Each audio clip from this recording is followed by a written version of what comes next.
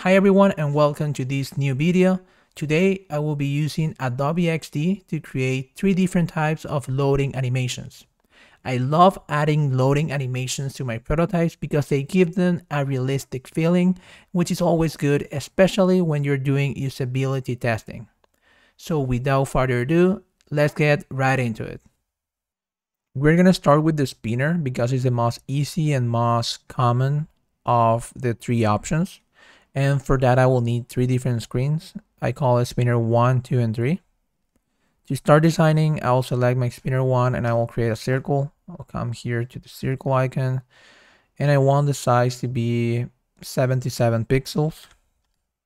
And then I want to center my circle.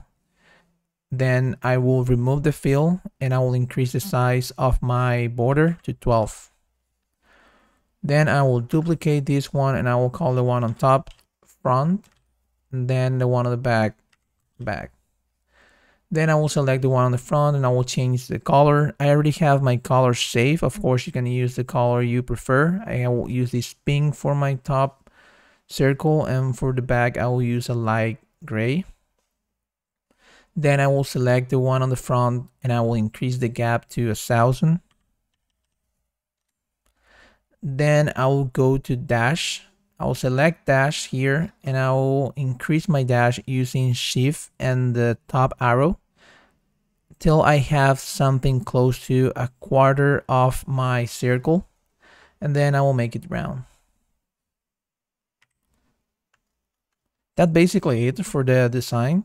Now I need to duplicate these 2 circles to my other screens. I will select both, go to spinner number 2, copy, paste, spinner number 3, paste it here. Then I will go to spinner number 2, I will select the one on the front and I will rotate this 180 degrees. Now go to spinner number 3, select the one on the top and I will rotate at 360 degrees. And that's it. Now I need to use the prototype to connect these screens. Spinner 1 to spinner 2. I want this to be time. So probably we'll start with tap. So change it to time and the delay to 0. Then transition, I want it to be auto animate and I want this to be none. So for you, we'll probably start with ease in out. So change it to none and the duration, I will keep it to 0.2 seconds. The same for spinner number 2 to spinner number 3. I'll connect these two. Time 0, auto animate none, 0.2 seconds. And then from spinner number 3 to spinner number 1, I want to change this to transition and change from dissolve to none. Now I'll select the spinner number 1 and see how it looks. And there you go. It's very easy to have this spinner, and I'll probably, between the 3 options, this one is the one I use the most. Now I need to ask you a favor. If you're finding this video helpful so far, please go at the bottom of the video and like it. It will only take you a couple of seconds and it really helps for the YouTube algorithm. Now let's start designing the dots loader, and the animation of this one is very similar to the spinner. That's why I need 3 different pages again. And so to start designing, I will select my page number 1 and I will start with a rectangle, which will be the guide for my circles. So I will press the keyboard R and I will make the rectangle square, and I will lock this and change the size to 100. Then I will center. Now I can start designing start drawing my circles. So I will press E, create the circle, and I want the size to be 25. I can change the color to my pink color and I will remove the border. Then selecting the circle and the rectangle, I will center and align it on the top. Now I can start duplicating my circles. I need 4 circles, so I will duplicate these 3 times. Then this one will be the one aligned at the bottom, so I will select the circle and the rectangle by pressing Command. Select the rectangle and now I will align it on the bottom, and I will change the name of this one to bottom. Then I'll select another circle. This one will be the one aligned to the right. So I will select the circle, command, and the rectangle, and then align to the right and center. Now for this one, it will be on the left. Select the rectangle again, center, and align left. And also let's change the one on the top to top. Okay. Now I don't need the border of my rectangle. And then before copy the design to my other pages, I will group this. I can press Command G or right click and group. Once I have my group, I will start copy and pasting on my other pages. So Control B, Control B. And now for the one in the middle, I want to rotate this group 90 degrees. And I will change the size to 15. And I will do the same for all of my circles. 15. And 15. And then I need to locate then again, select the dot, the rectangle, and then center, align on the top. Same for this one, the dot, the rectangle, center, align to the right. And I will start doing the same for all of them. So center, align at the bottom. Select this one, my rectangle, center, and align to the left. And now I need to start moving these circles closer toward the center of my rectangle. So I want to move around 20 pixels. So I can select the circle, press Shift, and press the arrow down 2 times. And the same for the other one. So basically every time you press Shift and an arrow, the changes are a matter of 10 pixels. So select, move toward the center. I'll do the same for all of them. And now I will select all my dots and change the opacity to 30. That's it for this page. And now for this one, I just need to rotate the entire group to 180 degrees. And there seems to be something with the alignment, so I will select all of them and align again. I don't know why it changed. I'll do this real quick. Select the dots, the rectangle, and center. There you go. Now I will connect the prototypes, and the animation is very similar to the spinner. So I'll select the first one, connect to the second one, time delay 0. This will be Auto Animate, and we're gonna change this.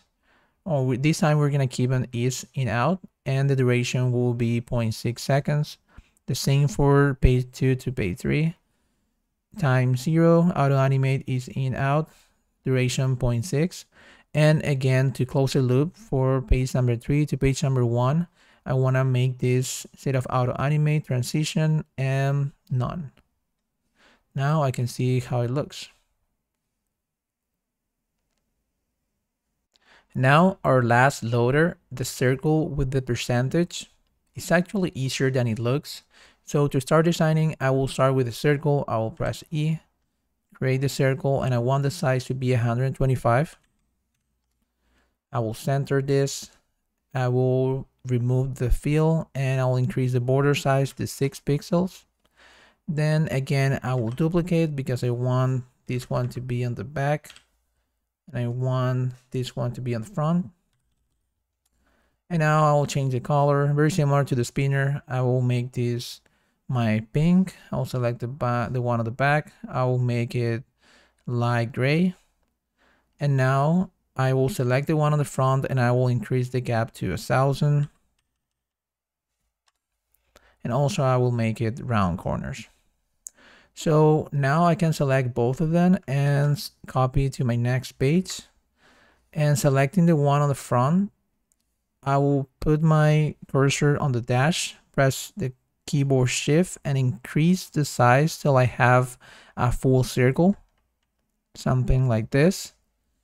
And that basically it for my circle. I can now go and see how it looks on the prototype. So I'll click the prototype, connect these two pages. This time I want the trigger to be time again, 0 delay. I want this to be auto animate. In out, but the duration I will make it a little longer, so I will make it 4 seconds. And now select the screen number 1, and that's it for my circle. Now let's go back to the sign and start creating the percentage. For the percentage, I need 4 layers of text. I need the percentage symbol and then the 3 numbers. So I will create my first one is the percentage, and I will be using Poppins light 20 and dark gray for the color. So the first one is the percentage. Then I will duplicate this one, and I will keep a distance of 2 pixels. And this one will be my unit. So I will start with 0, press enter, 1, 2, 3, 4, 5, 6, 7, 8, 9, and then since I wanted to go to 100, I will end with 0 like this. Then I will duplicate this one. I will keep a distance of 2 again, and this one needs to come after my units, so I will press enter till it moves after my last 0. And then the last one is the 1 to complete the 100%. So I will duplicate this one, move and keep the distance of 2 pixels. I will change it to 1. And then again, I want to move the last one after my previous 0. So I'll keep pressing enter till it goes there. There you go. Now I need to hide the units are outside of or that are not aligned with my percentage. And for that, I will create a rectangle of something like this. It doesn't matter exactly the shape of my rectangle. I just need to hide whatever is outside of this rectangle. So I will remove the fill, and I need to move this rectangle on. Sorry, I need to move it on top of my numbers. Try to center there. And now I will select this rectangle and the rest of my numbers. And I will right click and go to mask this shape, and that will make everything that goes outside of my rectangle to not be visible until they go on this area. So now I can center this. I want to start with the 0 to and the center. Now I can duplicate on my next page, paste it here. And now I need to start moving the numbers. I'll select this till they are aligned to my percentage. Same for this one. This is the final state, so they will need to go till the last number for the 3 of them. And my 1, I'll need to do the same, move it till they are aligned.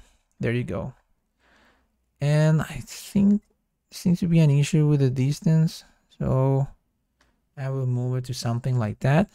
And I want this to be centered as my last state. So something like this. There you go.